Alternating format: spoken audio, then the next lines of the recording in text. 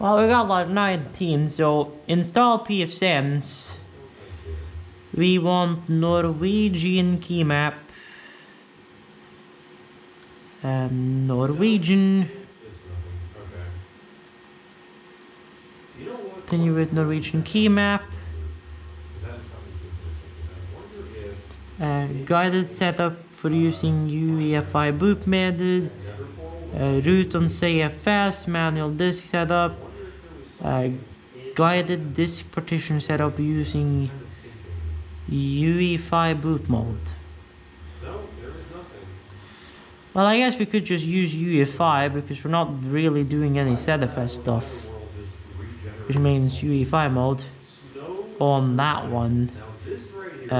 Entire disk, yes. A GUID partition table. And blah blah blah blah blah. Swap blah blah blah blah blah. How much swap do we have? 4 gigs of swap. Seems fine. Commit.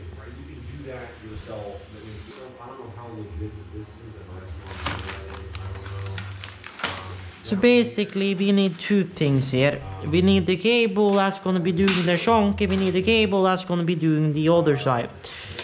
Now I don't know if this thing is just gonna magically work with this right. So this is kind of like a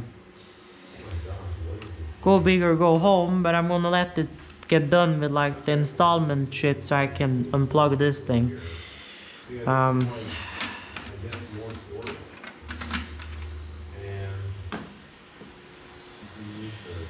Hey, come on, you PFSense chunk, and all this thing is 30% done optimizing the image file in the Vim file, pretty much. Now I'm not creating an ISO out from this because we're editing the file directly. It's now finished. Before you exit, would you like to open a shell in the system and do any manual configurations? No.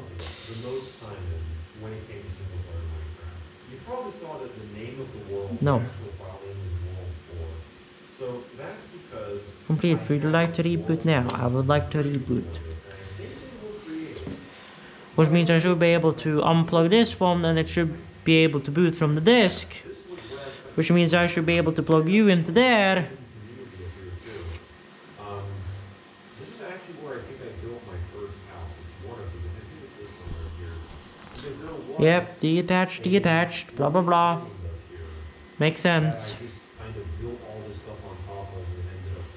There we go, reboot. Should boot right into PFSense. Although it's still got the default boot sound.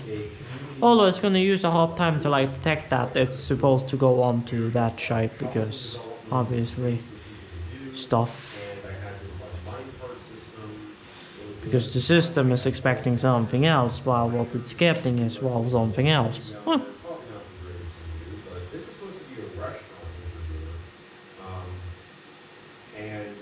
There we go, PFSense. It's just gonna automatically boot. It's gonna correct the resolution and boot us into PFSense. Now here's the thing. I gotta check if that one works. If it does work, however, well, that blue cable is getting moved over here, and this other cable is gonna be our per se.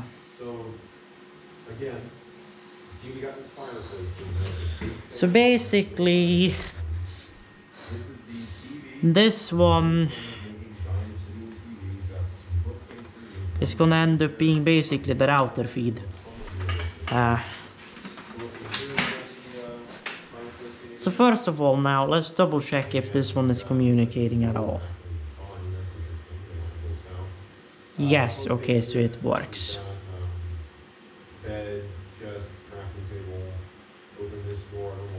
Should VLANs be set up now?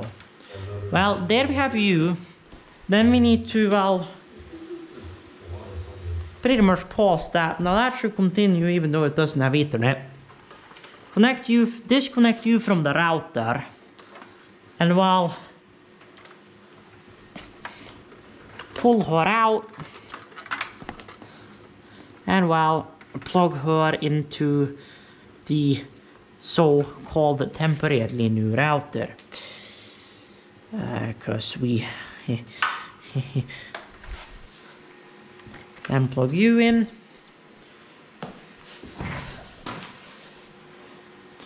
Should VLANs be set up now? Yes. VLAN capable. Enter the parent interface name for new VLAN configuration. VLAN capable interfaces. Nothing is finished. Enter WAN interface name. So WAN interface is BGE 0. LAN interface UE0.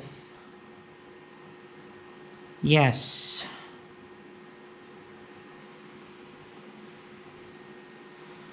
Which means this one needs to be disconnected.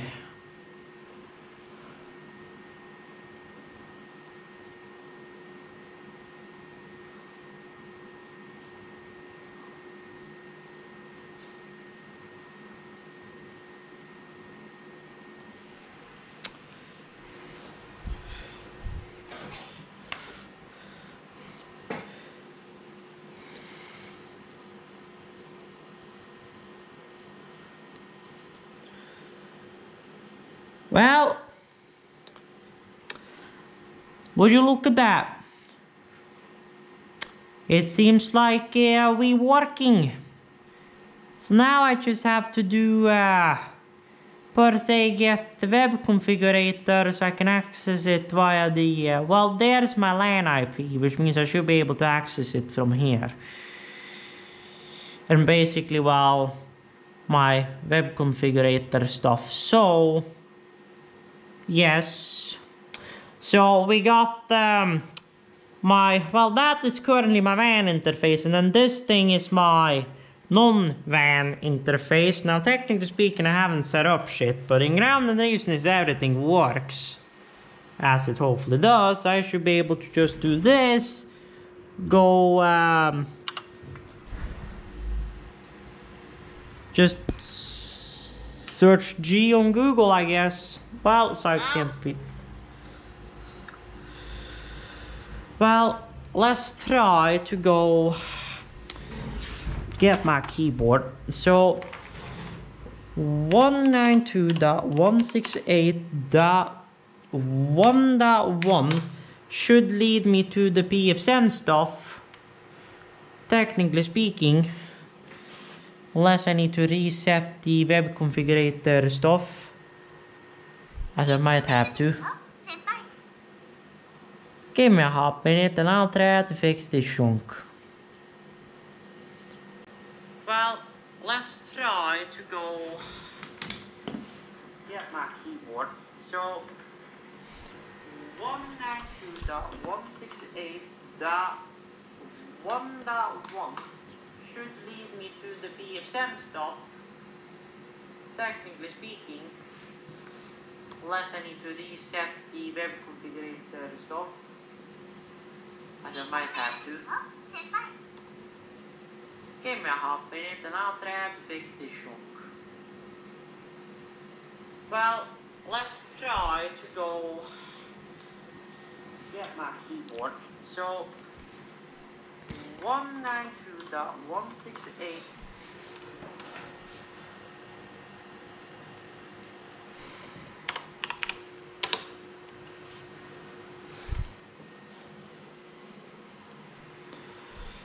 Well, it's supposed to work, but it ain't working, so that's kinda... Okay, we're back, and I just got back from having a fucking... basically a firewall lockout from my PFSense GUI, because I managed to type in my because I thought I had reset the password because it kept complaining that it was not the correct password for some reason, which didn't make sense. But I had just told it to do it and just pressed enter and didn't press yes, so I was still entering the wrong password when I thought I had reset it, which means I basically 3 failed attempts, basically firewall locked myself out of the system, so I had to clear it with the actual command. Now everything works. Now comes the fun part of re-adding all of these again. Now this is gonna be fun, cause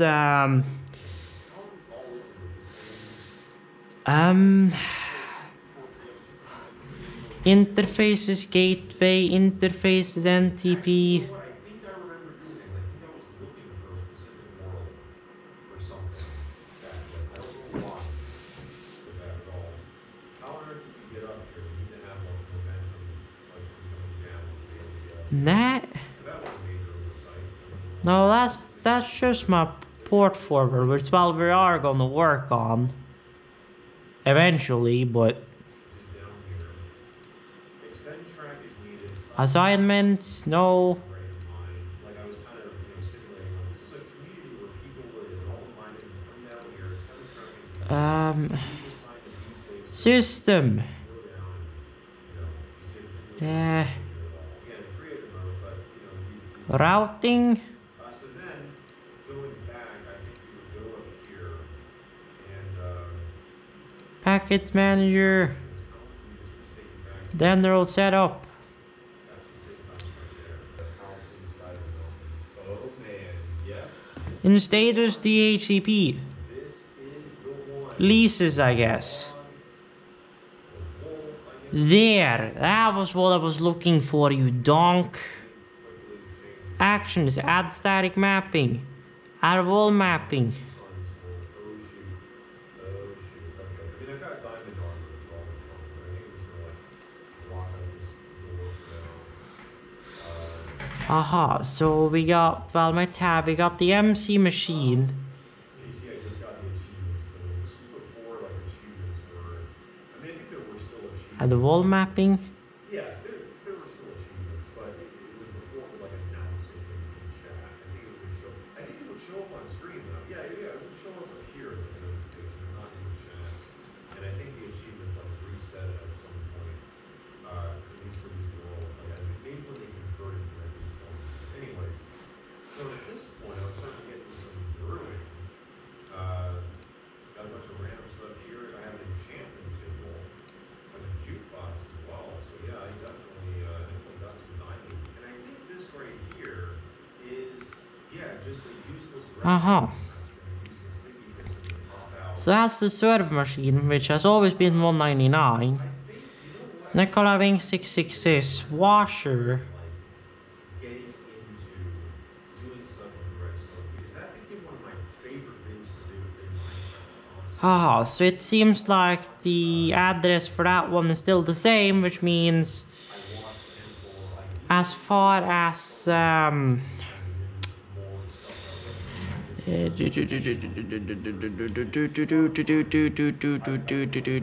so as far as port forwards go,